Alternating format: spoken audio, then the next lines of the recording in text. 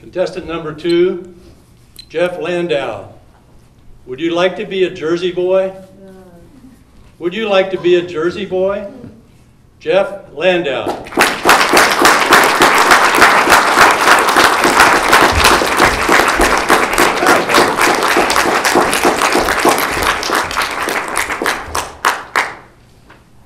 Would you like to be a Jersey boy? Mr. Toastmaster, fellow Toastmasters, guests, and dignitaries. When I'm talking about being a Jersey boy, it's not just as easy as being born in New Jersey, like I was. You have to earn it. You know, it's funny, when people learn that I'm from New Jersey, I get such funny wisecracks like, "Hey, what exit? You from Jersey? Or, are you one of the Sopranos?" When I'm talking about Jersey boys, I'm talking about the musical, about Frankie Valli and the Four Seasons. And I'm also talking about the characteristics that are emboldened by that play and that musical. Characteristics that help me know what I want to live up to and the kind of person that I want to be and the people that I want to surround myself with.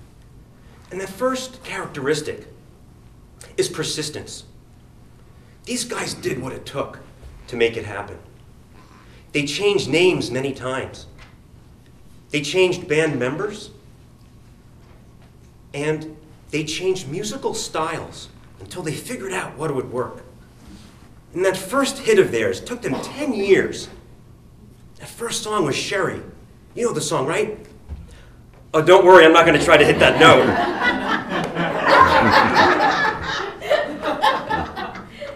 But they did what it took. It would have been easy to quit and just give up and go do something else. But they did what it took to make it happen. And I think about when persistence was important in my life. And you know what? I'm demonstrating it to you right now. Because as long as I can remember, I've been self-conscious about a speech impediment that I have. And I know some of you are thinking, "But Jeff, you're such a wonderful speaker." Thank you.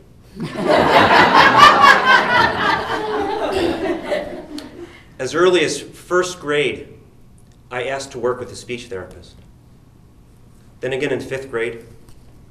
Then again in 9th grade. Years later, I tried group therapy, speech group therapy. As recently as 10 years ago, I was working with a speech therapist here in Thousand Oaks.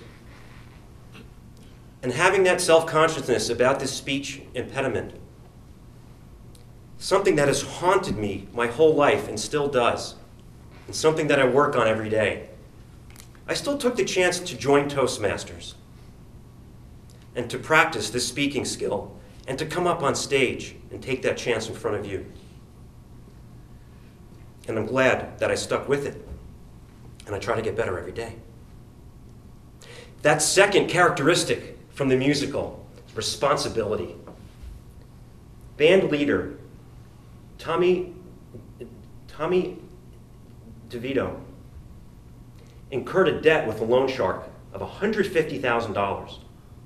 He had a debt to the government, $500,000. I don't know what's worse.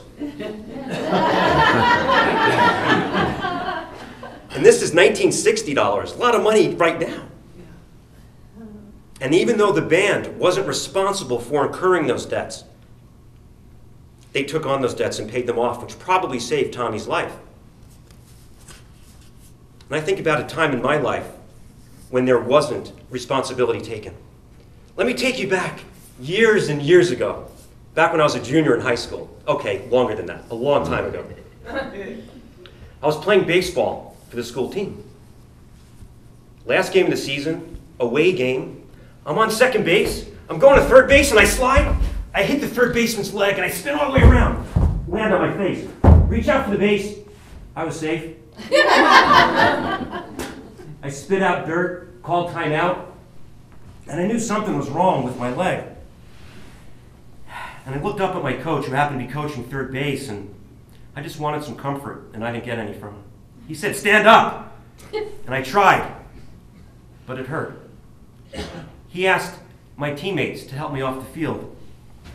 Had one on both arms. I hobbled off the field. The coach didn't help me off the field. He didn't check on me on the bench when the inning was over. He didn't help me on the bus when the game was over. He didn't help me off the bus when we got back to school. Didn't help me into the locker room. Didn't check on me in the locker room. When my teammates helped me out of the school and I was hobbling, I walked past his office. He didn't even say anything.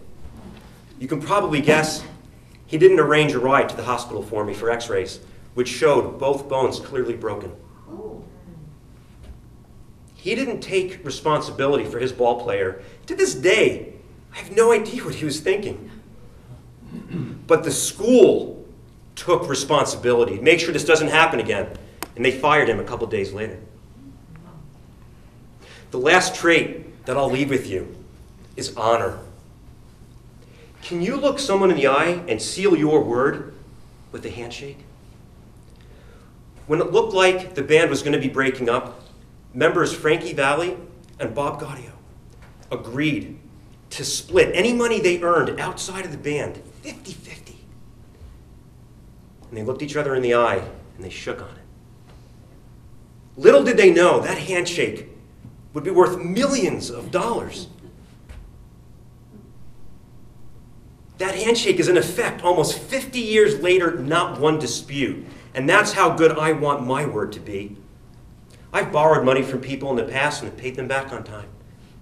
And my sister Shelley did something for me you can never put in writing. She co-signed on my first car loan for me. And she looked me in the eye and said, "Brother, you better not screw this up because this is going to affect me." I understood. I took that seriously and paid off that debt. And those are the 3 character traits that I learned from Jersey Boys. Persistence. Know what you want and don't quit. Responsibility. Own your decisions and your actions. And don't be so quick to point a finger at somebody else. And honor. Honor. Can you seal your word with a handshake? And I ask you again, would you like to be a Jersey boy? Mr. Toastmaster.